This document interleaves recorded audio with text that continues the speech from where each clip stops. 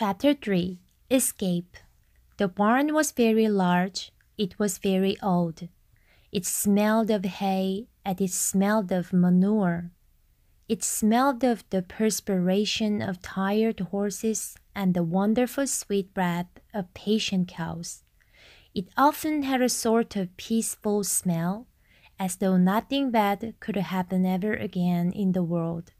It smelled of grain and of harnish dressing and of axle grease and of rubber boots and of new rope. And whenever the cat was given a fish head to eat, the barn would smell of fish, but mostly it smelled of hay, for there was always hay in the great loft up overhead, and there was always hay being pitched down to the cows and the horses and the sheep.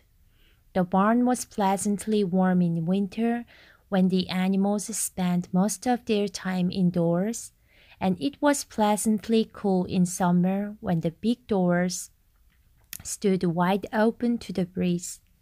The barn had stalls on the main floor for the work horses, tie-ups on the main floor for the cows, and a sheepfold down below for the sheep, and a pig pen down below for Wilbur, and it was full of all sorts of things that you find in barns: ladders, grindstones, pitchforks, monkey wrenches, scythes, lawn mowers, snow shovels, axe handles, milk pails, water buckets, empty grain sacks, and rusty rat traps.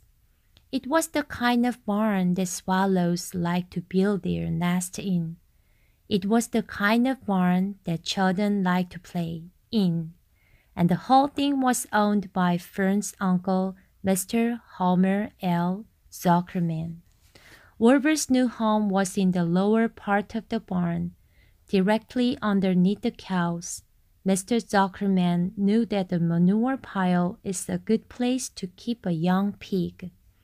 Pigs need warmth, and it was warm and comfortable down there in the barn cellar on the south side. Fern came almost every day to visit him. She found an old milking stool that had been discarded, and she placed the stool in the sheepfold next to Wilbur's pen. Here she sat quietly during the long afternoon, thinking and listening and watching Wilbur. The sheep soon got to know her and trust her. So did the geese who lived with the sheep. All the animals trusted her. She was so quiet and friendly. Mr. Zuckerman did not allow her to take Wilbur out, and he did not allow her to get into the pig pen. But he told Fern that she could sit on the stool and watch Wilbur as long as she wanted to. It made her happy just to be near the pig, and it made Wilbur happy to know that she was sitting there right outside his pen. But he never had any fun. No walks, no rides, no swims. One afternoon in June, when Wilbur was almost 2 months old, he wandered out into his small yard outside the barn. Fern had not arrived for her usual visit. Wilbur stood in the sun feeling lonely and bored.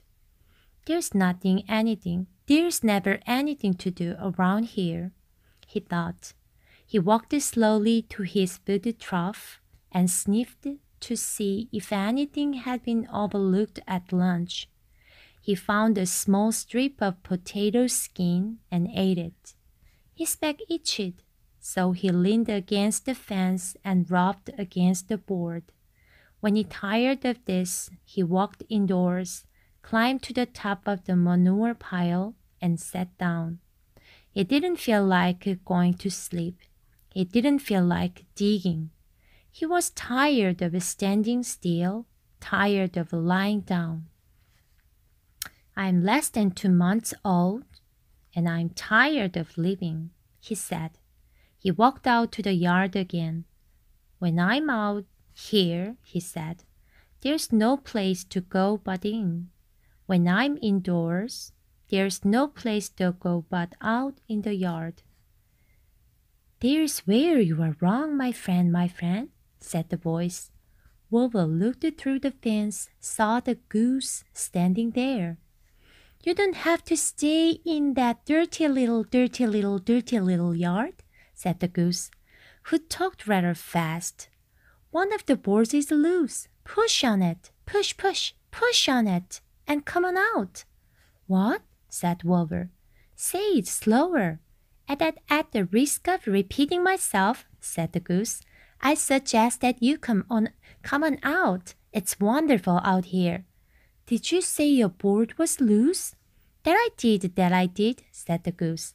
Wolver walked up to the fence and saw that the goose was right. One board was loose. He put his head down, shut his eyes, and pushed. The board gave way. In a minute he had squeezed it through the fence and was standing in the long grass outside his yard. The goose chuckled. "How does it feel to be free?" she asked. "I like it," said Wolver. I guess I like it." Actually, Wolver felt queer to be outside his fence, with nothing between him and the big world. "Where do you think I'd better go?" Anywhere you like," said the goose. "Go down through the orchard, loot up the sod. Go down through the garden, dig up the radishes.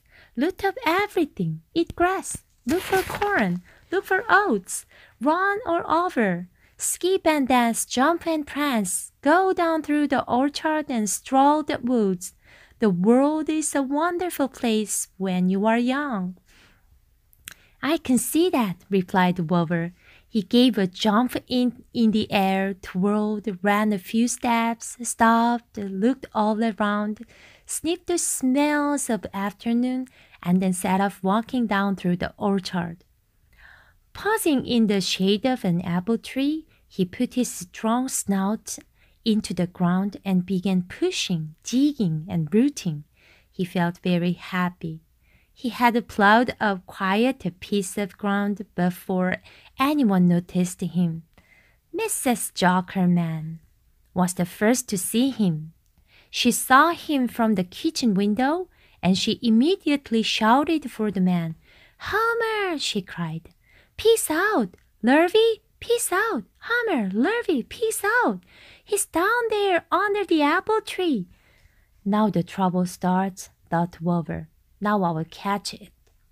The goose heard the racket, and she too started hollering. "Run, run, run downhill! Make for the woods, she shouted to Wolver. "They'll never catch you in the woods." The cocker spaniel heard the commotion, and he ran out from the barn to join the chase.